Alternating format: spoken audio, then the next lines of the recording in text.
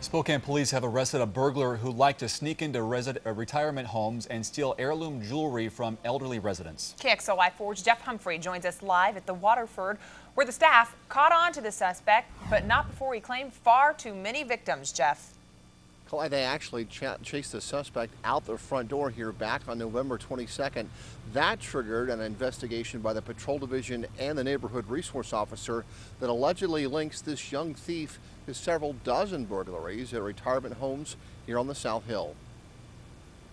You have to get a visitor's badge from the front desk in order to get inside the Waterford, but police say Pavel Altukhov figured out a way to bypass security here and pretended he was related to one of the residents. He was using the disguise of there to visit a parent or a grandparent, or to say that his mother or grandparent worked at one of the various retirement centers. Once inside, investigators say Altukhov would try the door handles on residents' rooms until he found one that was open.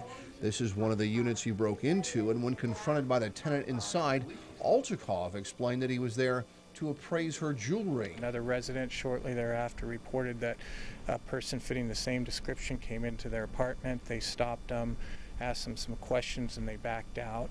That put us on alert. Police later identified Altukhov as a suspect when they learned he was hawking jewelry at this Pawn One on almost a daily basis. Almost immediately, traveling to local jewelry centers as well as pawn shops to get cash for the products that he'd stolen. Altukhov appeared in court on Monday, and when Judge Mike Price learned that Altukhov was suspected of nearly 40 burglaries, the court declared him a danger to the community, tripled the amount of his bond, and ordered him to stay out of pawn shops. Meanwhile, the Waterford staff is asking their residents to do a better job of keeping their rooms locked and held one of several new security meetings this afternoon. We take this very seriously, and when somebody tries to come into our community, take advantage of our seniors, we're going to respond.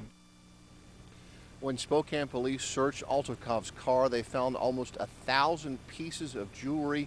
They have now seized what they could find that he's pawned at local stores and trying to return that jewelry to the rightful owners. Reporting live on the South Hill, Jeff Humphrey, KXLY4.